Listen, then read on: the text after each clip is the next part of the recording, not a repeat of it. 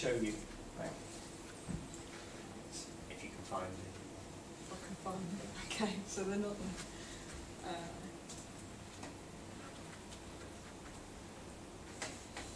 Okay, so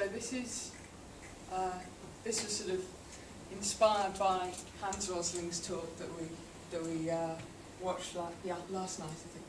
So this is, like Andy said, this is NOMIS data, and the NOMIS data is really interesting because it's an annual population survey. They survey all kinds of different sorts of things about the population every year for the Office of National Statistics.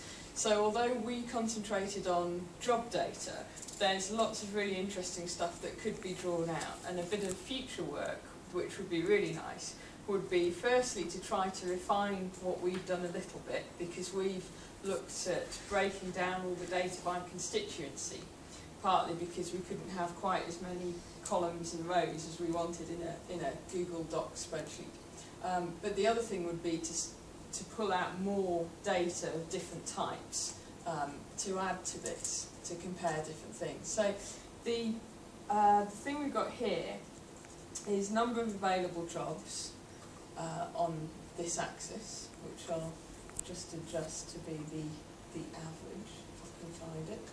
So this is average monthly data. And then on this axis, we want something like an unemployment rate. So this is the unemployment rate for 16-year-olds and over.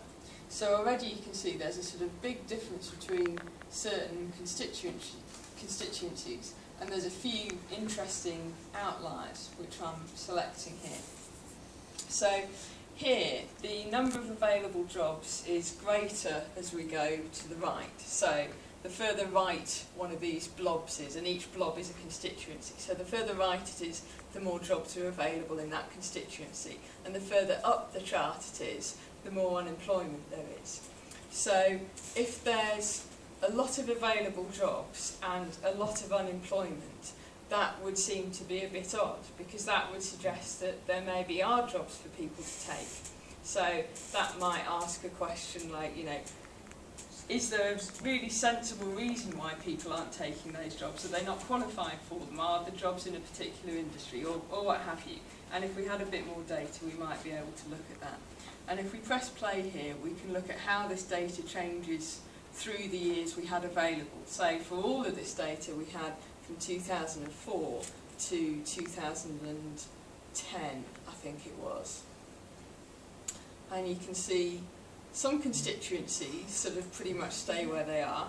All constituencies find that by the time we get to 2010 and the recession we're in now, there aren't many jobs available, which is sort of what you'd expect. But some odd constituencies sort of bounce around a bit. So Ladywood in particular seems slightly odd. So whether those numbers are wrong and they've been misreported in some way, or we haven't averaged them correctly, or whether that really is a very sort of strange constituency when it comes to jobs, is a really interesting question that you can ask from this data. So, yeah. So I think that one of the things that we'd have to consider is whether is the data validity. As far as we can tell, the data is valid. We'd want to do double checks. The way that unemployment rates are calculated and the way that the number of jobs available are calculated are quite political things. There may well have been changes in those. It's very interesting to see this massive drop in jobs available in Ladywood here, and quite surprising that it seems to have an astounding number of jobs available compared to other areas. I was looking at this data with Pauline, Politics in Brum, earlier, and we were looking at differences in male and female unemployment, and that was another interesting area. So I'll just have a look at some of that. So if we take economically inactive females,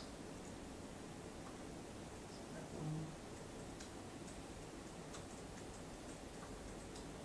I think it's that one. Economically inactive males.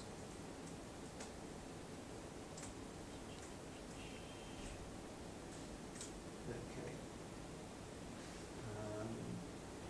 got so much data here, it's hard to spot them. Economic activity rate for males, and we'll take the economic activity rate for females. What should we down? Is it that one there? Okay. Great. So, if we, let's just clear Wolverhampton there, and let's just switch off Hodge Hill temporarily. Okay. So if you just select Ladywood and watch how that changes over time. So, as it moves to the right, that means that there's more males becoming economically active. It's moving down, which is a drop in female activity. But there, if we look at that, there's a drop in both male and female economic activity in Ladywood. Now, if we look at Hodge Hill, which is there, again, these are the two ones that really stand out here from the other West Midlands constituencies. These are all over the West Midlands, Lichfield, Birmingham, right at the top. What we got, Sutton Coldfield, as you might expect, Cannock Chase, both got high economic activity. We just rerun that for male and female activity in Hodge Hill. So we see that we've got a drop there in female activity, still dropping female activity, and only now in 2008 we're getting a rise in female employment. So it seems that female employment is changing a lot more in Hodge Hill than male there. Well, changing in a different pattern at least.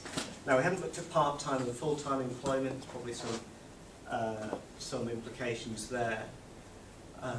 What we've got is we've gone from finding the data on the internet, transforming it, and then loading it into data visualization so that we can explore the data. So the idea is that people who actually have an interest in this and understanding the subject can have a look at it, see if there's patterns that stand out to them, and then investigate those patterns further by looking at some of the other data that we've got in there.